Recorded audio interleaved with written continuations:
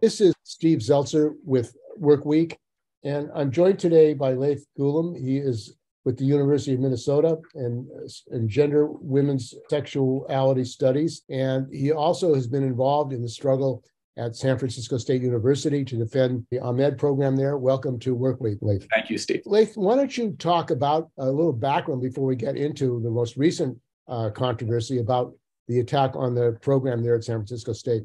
I recently graduated from San Francisco State, their graduate program in the College of Ethnic Studies, which is quite famous for being the first College of Ethnic Studies in the United States. And I started going to San Francisco State in 2020, and I became involved in the AMED Studies program, which is Arab and Muslim ethnicities and diaspora studies. And I began working with Dr. Rabab Abdulhadi, who is the director of AMED Studies. And just some background about the program, about the environment. I kind of didn't really know what I was getting into at San Francisco State. But I kind of became, as a student, I really felt like I kind of got thrown into this kind of very complicated history of very strong Zionism presence on campus, anti-Palestinian sentiment, and kind of this broad kind of anti-Arab American studies and ethnic studies, within ethnic studies kind of sentiment that I really didn't expect going in. And so for a long time, the administration has been very publicly kind of struggling with this issue of Palestine activism, and they tend to side on the side of donors and allowing Zionism to have a very heavy presence on campus, which also includes some of these groups like Hillel International, Academic Engagement Network, the ADL, the David Horowitz Freedom Center has made attacks to Dr. Abdulhadi on the campus. And the administration really hasn't done a lot on the side of kind of Palestinian activism. And just to get into a little bit of the background on this letter that we worked on, that was a response to the SFSU Campus Climate Assessment Report, which is what the name of what the administration sent out to all students, faculty, and alumni, which is how I first saw it. So the report was actually initiated, I believe, in early 2021. It was a collaboration between Hillel International and the Academic Engagement Network and San Francisco State. It was done between the three of them, and it was actually initiated around the time that a lot of these conversations were happening on campus around Palestinian activism, around AMED studies, around ethnic studies, around Muslims feeling safe on campus. And during this time, I was invited to this meeting with the president of the university, along with some other students and faculty, some student organization like GUPS. I think someone from SJP was there as well. Students for Justice in Palestine is SJP, and General Union of Palestinian Students is GUPS. And there was a lot of people from GUPS there. And during that meeting, I don't know if I think I've been on record saying this before, but during that meeting, an invited guest by the administration kind of started cursing out some of the GUPS students. And the conversation really unraveled. Her last name was Hijazi. She worked for an NGO in the San Francisco Bay Area and did some work with the city as well. The conversation kind of didn't really unfold kind of after that. So we didn't get a lot of background on what her involvement was with SFSU or kind of what was happening there. And Hillel International, what is that? And do they get funding from the Israeli government? So I'm not too sure about the funding aspect of it, but Hillel International is a Jewish student life organization on many university campuses, some universities, very active Hillel chapters. But they tend to take a very like hardline stance in support of Israel. They tend to condemn activism for Palestine as being anti-Semitic. They had a very significant part in this campus climate report, which had a lot of issues, which we can also talk about. And the ADL, the Anti-Defamation League, they have been actually sued. I was a plaintiff. That they were spying on critics of Israel, and also they were spying on activists in South Africa, Black activists. They had to pay money for illegal spying, and they apparently operate quite closely with the Israeli government. Yes, definitely. And I remember, I guess it was in 2021 now, during all the attacks by the Israeli government, the ADL was actually like a very significant topic of conversation because they were at this point labeling statements like Free Palestine or support for Palestine as anti-Semitic hate speech, which gets to the essence of this new campus climate report, because part of the issue with this campus climate, I don't like the name of the campus climate assessment report because it sounds like it's talking about the environment, which it isn't really what it's talking about. And I guess I can say what it is, the report. So the report is basically trying to tie Zionism to Jewish identity, saying it's an integral part of Jewish identity, saying that criticism of Zionism should be the same as criticism against, I guess, anti-Semitism is basically what the campus climate report is saying. So in other words, if you're critical of Zionism and the Israeli state, then you're anti-Semitic. Exactly. And Judaism equals Zionism. Exactly. That was very much what a lot of us really gleaned from the report. It was heavily implied. And it's interesting too, because the report was done like a survey of Jewish students, a survey of students on campus at San Francisco State. I believe there are a number of these reports. I think they were all initiated around the same time, but I've only seen the San Francisco State one. But interestingly enough, in the report, Jewish students actually said that they didn't like that kind of equivalency being made. But then they even like showed that was the result, but then added their own analysis that just did not seem to reference that data point, which was very interesting. And so that's, the ADL also kind of pushes forward that rhetoric, that criticism of the government of Israel, criticism of Zionism is anti-Semitism. You now have an extremely racist government in Israel. You have ministers who are supporters of Khaneh. They've been convicted of inciting racism, racist attacks, now are in the government of Israel. They want to physically remove Palestinians, Arabs from the West Bank and Gaza, and even from Israel. Wouldn't you say that that's a racist government? Oh, absolutely. And, this is also one of those issues that I would expect as an alumni of San Francisco State that, the school would also take a stance on, if they're taking a stance in support of Zionism, that they would try to make a statement on, destroying homes, on the recent statements that, settlements are a top priority, was just said, I think, like a week or two ago. Like that those are very significant things, and being in the news. And the timing of this report, like I said, it was initiated, and I think the report was initiated in early 2021, and it wasn't released until now. And I think that this is kind of a watershed moment for Palestine activism. Like, I'm seeing a lot more support for Palestine on social media. A lot of celebrities are taking a stance on it. And it's just very interesting seeing a school kind of take a hard line on this issue in support of Israel, outside of kind of like the usual suspects like Harvard, which also is in the news recently for turning away the ex-head of the Human Rights Watch for what they call an anti-Israel bias. And also just being an alumni of the College of Ethnic Studies, I would really hope and expect that, the College of Ethnic Studies, especially considering their history and their significance, would also take a stance and maybe make a public statement to condemn this report as well.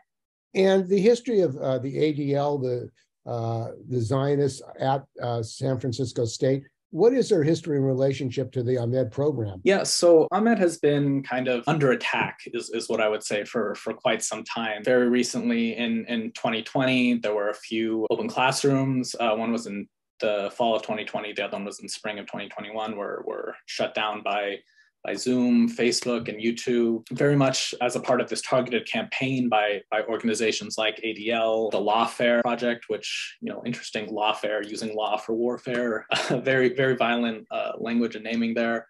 And that was funded by the Northern California Jewish community. Yeah. Is that true? So I don't know like the very specifics, but that is what I have heard. And ADL and Academic Engagement Network, Hillel International, all these groups have waged kind of this long campaign against AMED studies specifically at San Francisco State. Very recently, the Dr. Abdulhadi of AMED studies got an award by the Middle East Studies Association. And right now there is a very aggressive online campaign to condemn the Middle East Studies Association for giving Dr. Abdulhadi that award. And, you know, a lot of that is just tweets referencing the Middle East Studies Association, but sometimes it does get a lot more direct. I remember at the time of these open classrooms, I saw these weren't even people I was following. They were just in the advertisements on Facebook that you get. You just get advertisements in your feed from organizations who choose to post ads to certain demographics. And they were posting ads in the San Francisco Bay Area of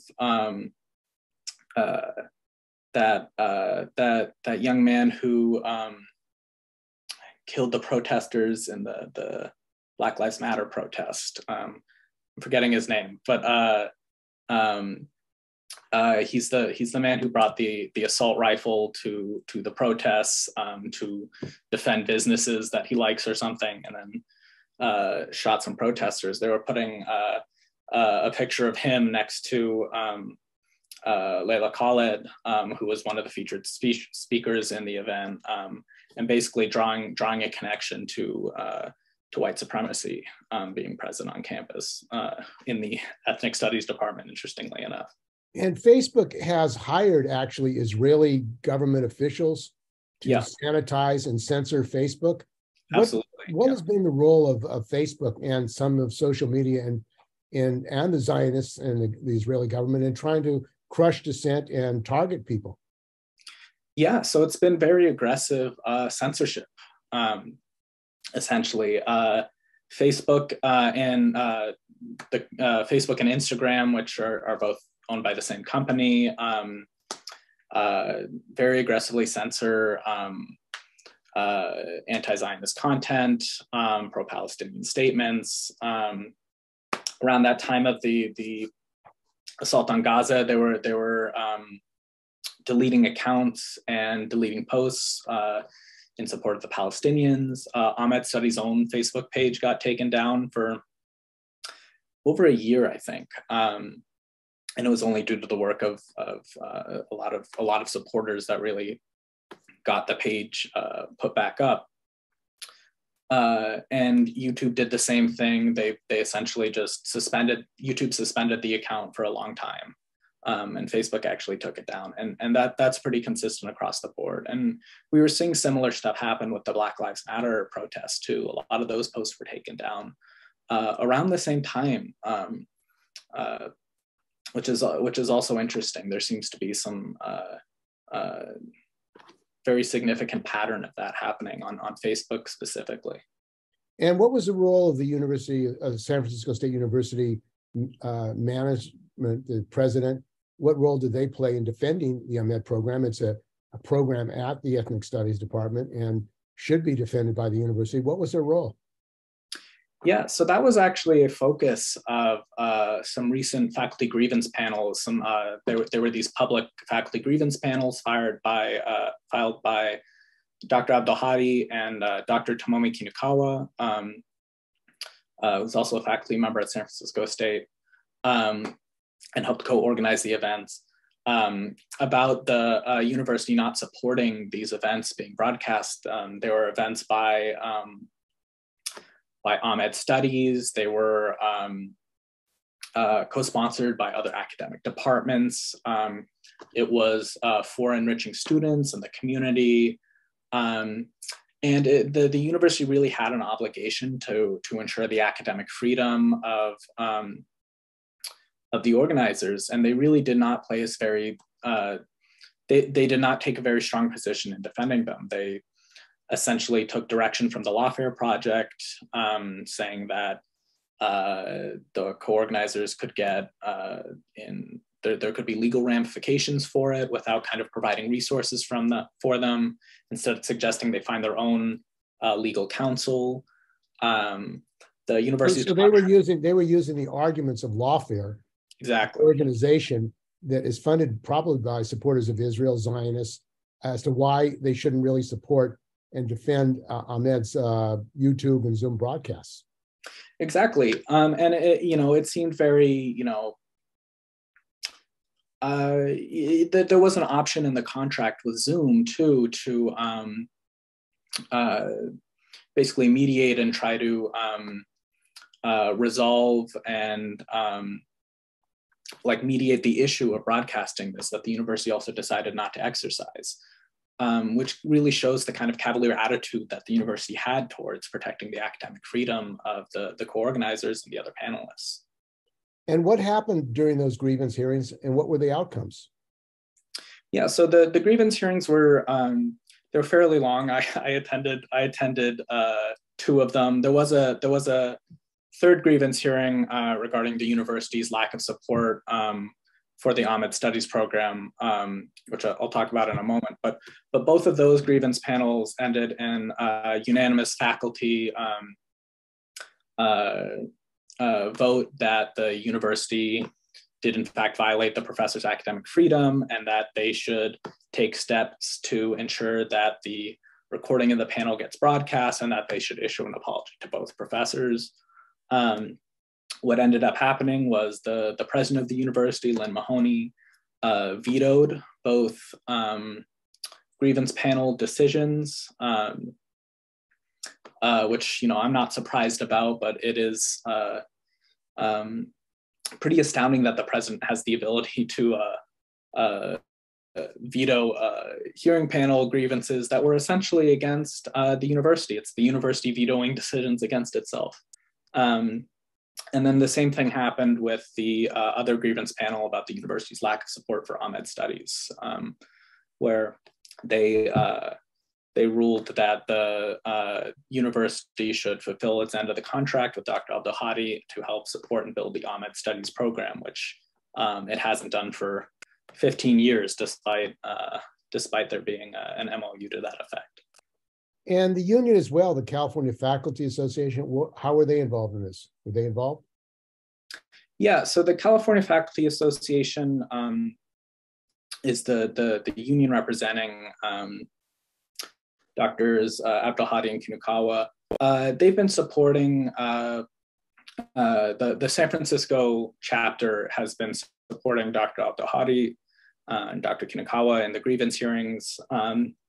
But that's also, something that we really need to draw attention to, is that the statewide governing body of this organization really needs to take this issue seriously, because, these issues of academic freedom, about violating contracts with faculty, about helping, I would say helping facilitate these attacks by the Lawfare Project on them, by, at the very least, intimidating professors. These are issues that affect all faculty, and you never know when you're going to need that support. And so we really need the statewide California Faculty Association to step up. And the history of the ADL, they actually had a blacklist of professors in the United States and Canada, around the world, but they were actually targeting Palestinian professors and faculty critical of Israel, the ADL, and trying to get them removed. What kind of organization is the ADL?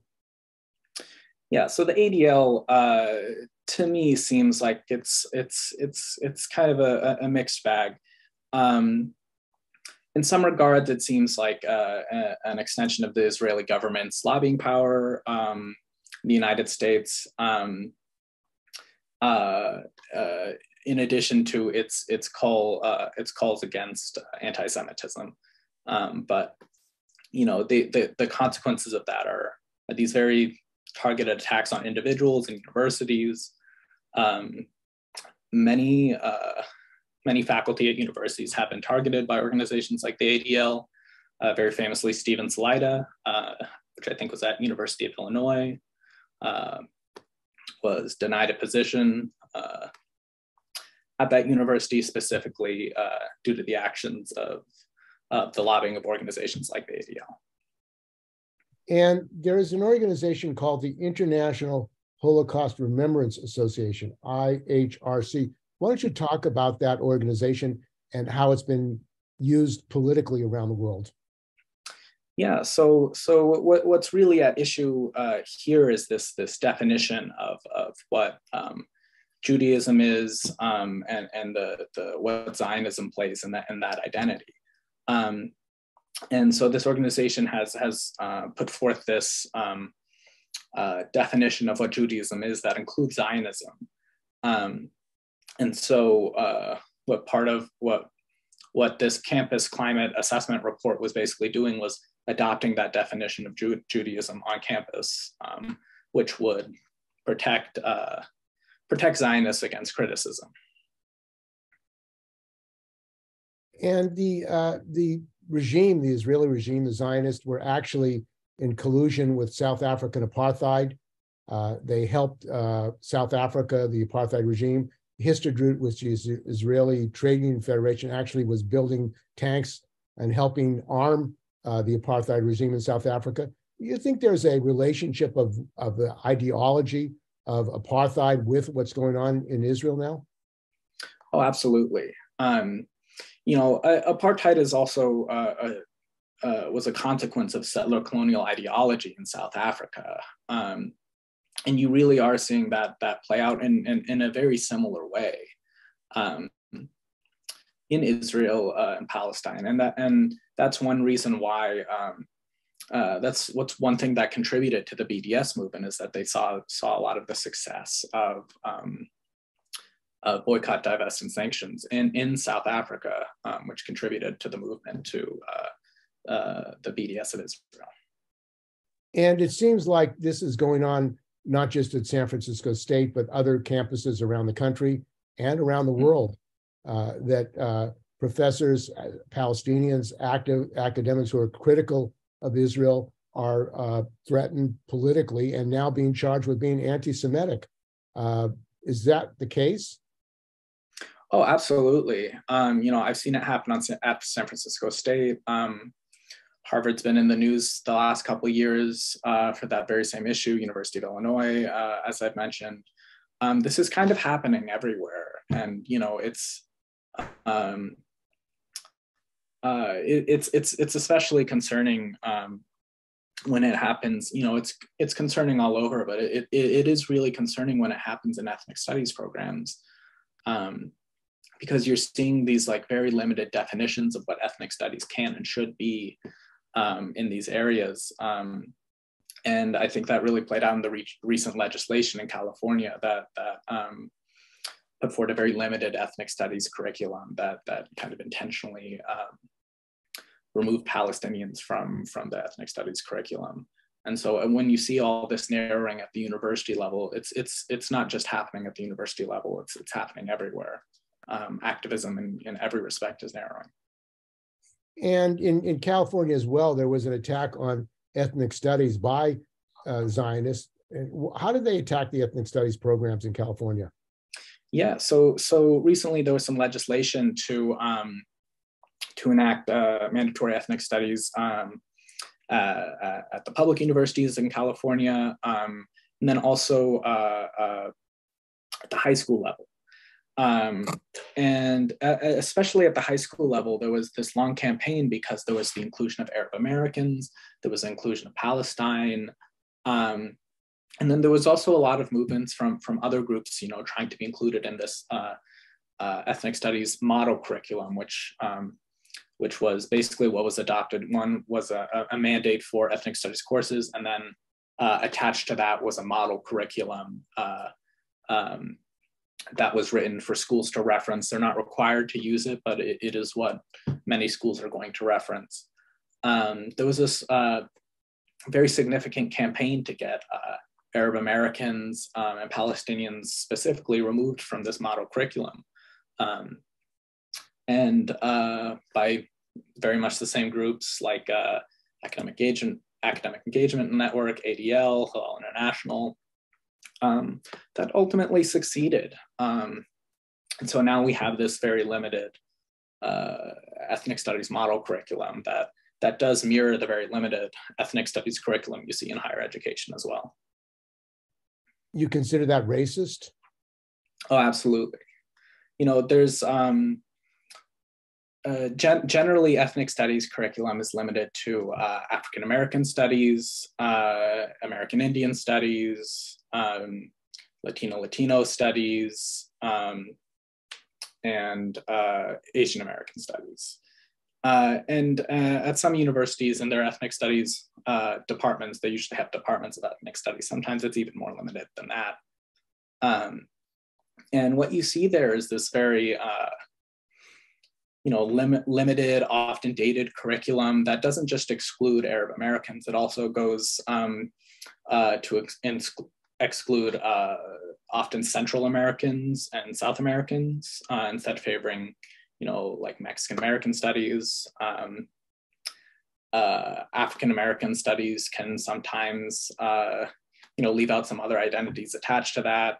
The issue is that, we're not, all these groups aren't just these homogenous identities that need to be studied as such. There's complexity to all these identities. Asia is a huge continent. It's very problematic to, limit Asian American studies to just like a very, limited group of people, because there's a lot of people being left out of that.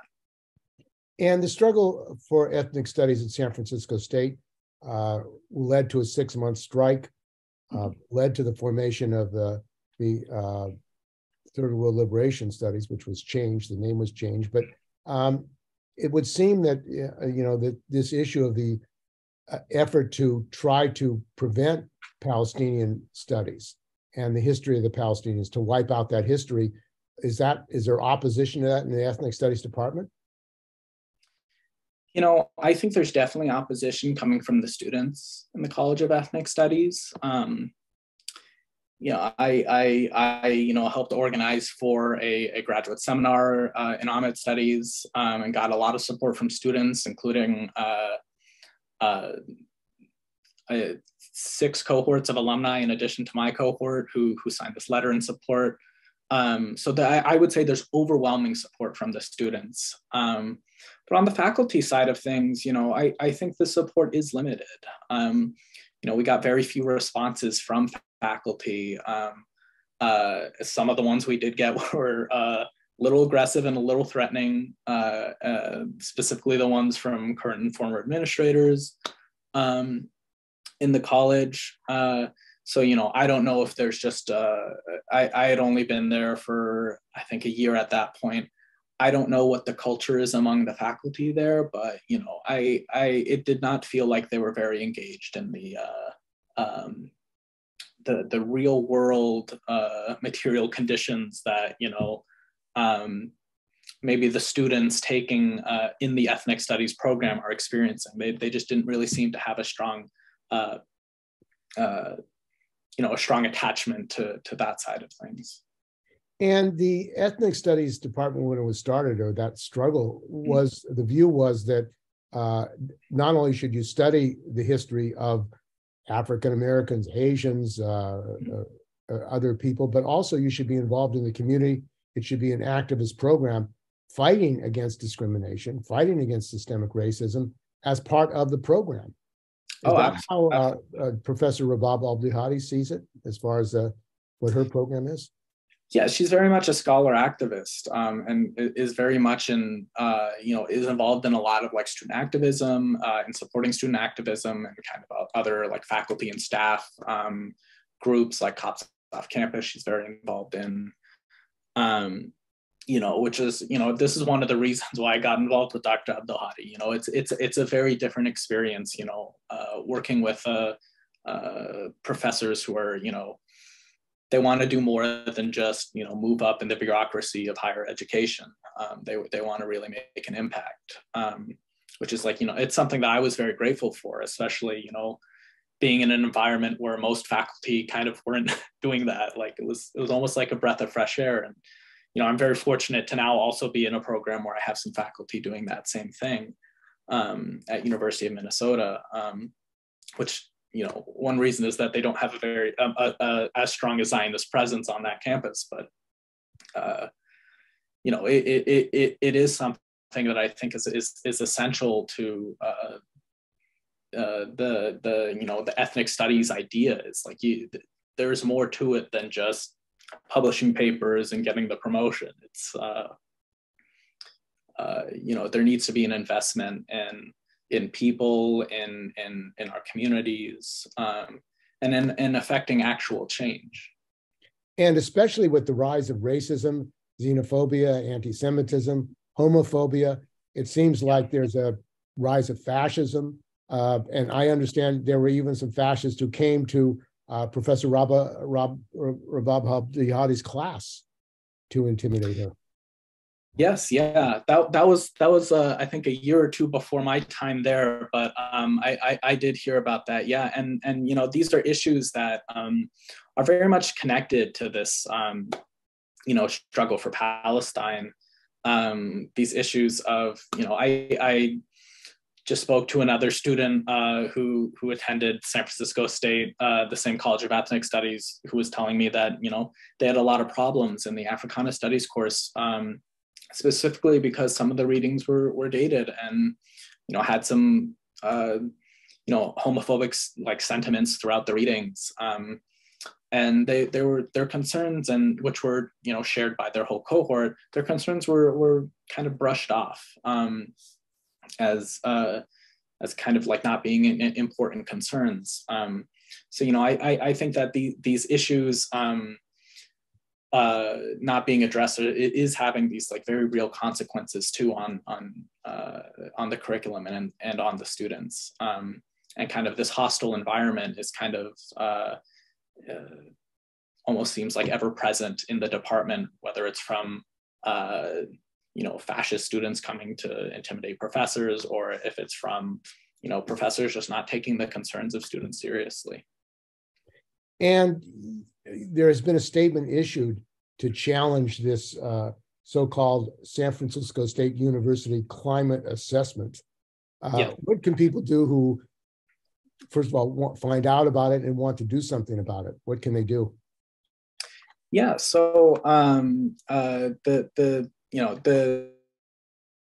the statement will be published soon. We've been getting co-signers for it. A lot of organizations have signed on so far and have collaborated with us on this response. What we really need is for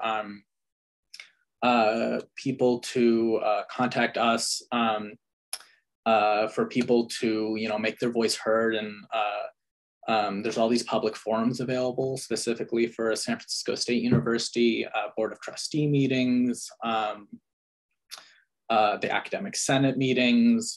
They can contact administrators in the university just to really make sure that they know that this isn't something that we're just gonna roll over and accept this this definition of anti-Semitism that they're putting forward, because it's not in the interest of the community, the San Francisco State community, and the people of this country. I mean, to be critical of Israel and being told you're anti-Semitic for being critical of Israel is a very reactionary policy, as well as saying that Judaism equals Zionism. Yeah, absolutely. And a lot of people would even say that it's anti-Semitic to equate the two in itself. Well, if you have a racist ideology, as I think the Zionists do, against the Palestinians, and they did support the apartheid regime, I guess it is a view. It's a worldview that has to do with an alliance with those kind of ideologies, which are reactionary and fascistic. Yeah, and I think that this is a critical time to challenge this too. The far right government has been kind of re-elected in Israel. Never really left, but they're taking even more hardline stances, and there's been promises of a lot more violence and aggression coming for Palestinians, which is I don't really take those words lightly coming from them. It's going to happen. It is happening. And I mean, the whole history of genocide against peoples, whether it's Jewish people, Palestinian people, all kinds of people, Armenian people. I mean, there's a long history of racist and genocidal attacks. And I think that this new government could be a catastrophe for the people of the Palestinian people, the people of the world, the way they're behaving. Absolutely, yeah, and it is time, like, for there is precedent for universities to really make a statement of support. We saw a lot of and continue to see a lot of public support for Ukraine, and I'm not really seeing the same kind of public support for Palestine at the same scale coming from institutions. My current university issued a very public statement in support of Ukraine. I'm just not really seeing the same thing happen elsewhere.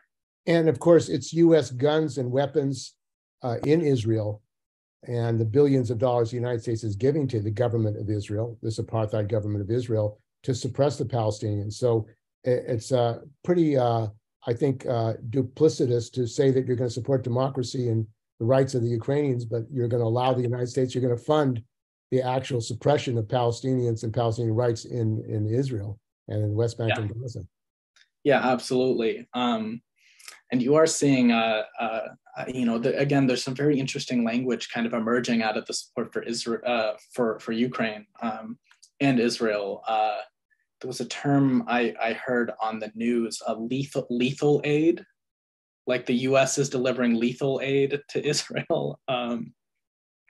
So you're just seeing kind of the language being like changed in different contexts for Ukraine, because they're in the I guess like the victim position in this situation. It's aid, kind of, these weapons, but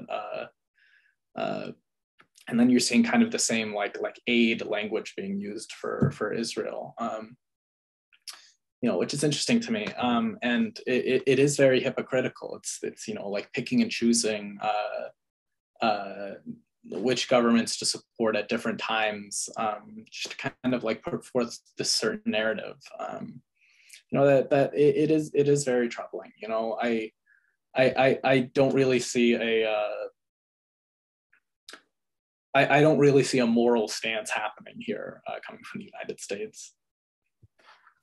And that has a long history. And the United States, in fact, was involved in supporting the apartheid regime in South Africa. They armed Buthelezi, Chief Buthelezi, who got millions of dollars from the U.S. government, which was sent through this AFL-CIO into South Africa, was used to murder, terrorize strikers, trade unionists, to keep the apartheid regime in power. So I think the history of the United States in supporting an apartheid regime right in South Africa is well known, should be well known among people in the United States.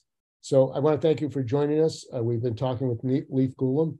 He is with the University of Minnesota in Gender, Women's Sexuality Studies, and also is supporting the fight against this effort by the San Francisco State University Administration Climate Assessment Report, which actually has been molded and organized by ADL and the Hillel International Academic Engagement Network to basically implement their idea of that Judaism equals Zionism, and if you're critical of Israel, you're an anti-Semitic. So thanks for joining us today. Thank you, Steve. Good. Maybe you can say where people can go on the internet if they want to get more information. Yeah. So you're just one moment. Yeah. So you're welcome to contact me. My email is leithghloum@gmail.com. You can also follow AMED Studies on social media, Twitter, Instagram, and Facebook for updates. Our response letter will be published very soon, and we will also post resources for people who want to get involved. Okay, well, I want to thank you for joining us again on Work Week, and this is an important subject about defending the rights of Palestinians and the rights of all people to be critical of Israel and defend the Palestinian people. So thanks for joining us on Work Week.